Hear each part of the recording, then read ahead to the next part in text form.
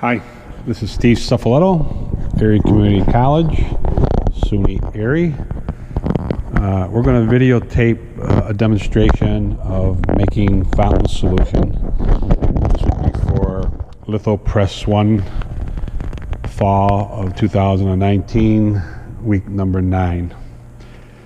Okay, so in this yellow fire cabinet on the top shelf, we keep the water bottles for the 3202 M press, and then we got the 4 quart bottles for the 2800, and then we have our concentrate, our mixed working solution, and a measuring cup. So let's take these out and take a look at these for a second here.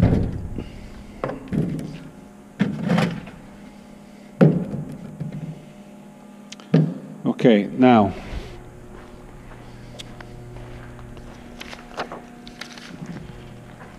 you already have the specification sheet for our fountain solution. Flint is an ink company, and they bought out Varn many years ago, and Varn makes a fountain solution called Versi. It's a fountain solution. So right on this white 1 gallon jug, it's an opaque gallon jug by the way, are the directions for mixing. So if you're using a dampening system like the compact or the Crest line, it says you want to use 1 to 2 ounces per quart of water. So that's a dilution ratio of 1 to 15 parts. So let's use the middle. 1 to 2, 1.5 is the middle. So that means you would mix 1.5 gallons of your concentrate with water to make a quart. Or, because there's 4 quarts in a gallon, you would multiply this times 4, and that would be 6 ounces per gallon. Okay? And there's 128 ounces in a gallon, which means that the fountain solution is mostly water. It's about 94-95% water. So let's go ahead and mix this up. Okay, so now that we have the technical literature from Flint for Varn for Versi, and it gives us the mixing instructions and directions and some HMIS, which is hazardous material identification system. The VOCs are the volatile organic compounds, and it's telling us the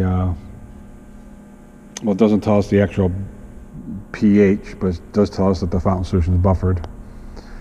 Okay, you now have received this blank fountain solution worksheet, and here are the answers. So a nickname for fountain solution is called Etch. The manufacturer is Varn, which is owned by Flint. The brand is called Versi. And the purpose of the fountain solution is to dampen, moisten the non-image area background of the plate to keep it clean. Ink doesn't stick to wet surfaces. Also, to replenish the initial gum layer that's being gradually worn off the plate on every revolution. So recall, when we finish the plate, we put gum arabic on the plate, but every revolution of the plate cylinder, you deplete that layer, so the gum arabic being applied every revolution of the plate will replenish it.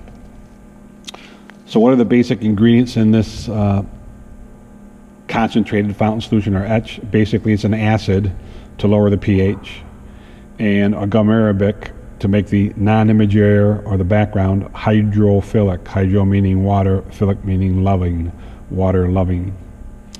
Now, when you mix this fountain solution up, it should have a greenish cast to it. And the mixing ratio, as we just discussed based on the instructions here, are 1 to 15, or 1.5 ounces per quart, or 6 ounces per gallon, which is about 4.7%. That's your concentration, dosage, or your strength. And remember that there's 4 quarts in a gallon, 32 ounces in a quart, 128 ounces in a gallon, and there's 16 ounces in a pint. and 2 pints make a quart.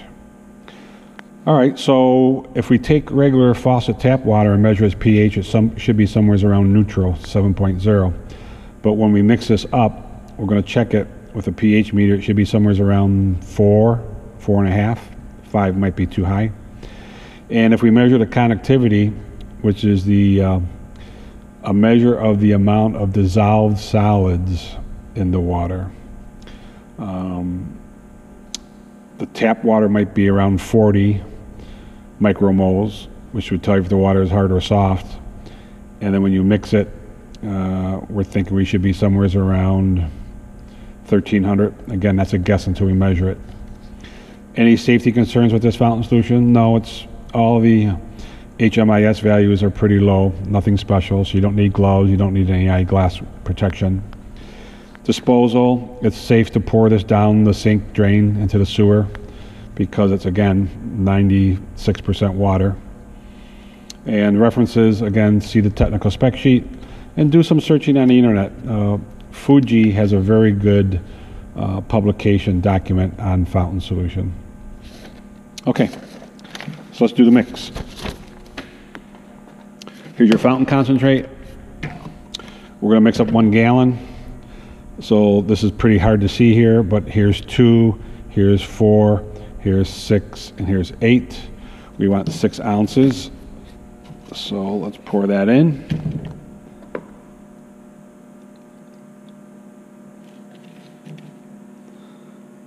And that looks pretty good. 6 ounces. Pour this concentrate in.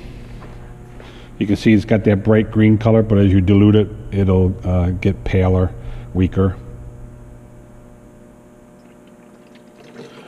Okay, we're going to turn the water faucet hose on.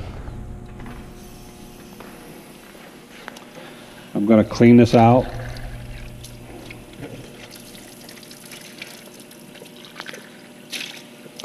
We'll fill this up. 1 gallon is right about here.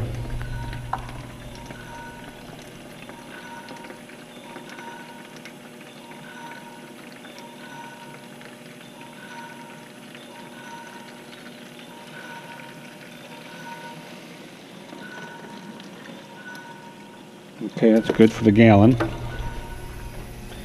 Now remember, there's 4 quarts in a gallon, and because we have the 4 presses, a gallon at the start of the lab should fill up all the bottles completely.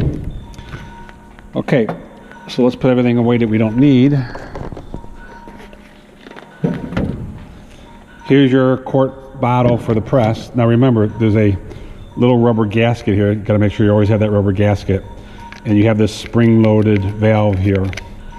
So we're going to fill up your quart bottle.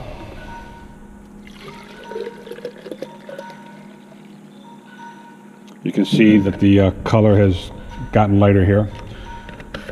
Put your top back on. Make sure you got your rubber gasket. And when I turn this upside down, the liquid should create a vacuum and nothing should pour out. When you put this into the press, the spring pushes up, breaks the vacuum, and now you fill up your fountain tray or your fountain pan. Okay, that's how you mix up the fountain solution. Once again, you have the choice of making up a gallon, 6 ounces for a gallon, or you can only mix up your own quart bottle, 1.5 ounces per quart. Bye now.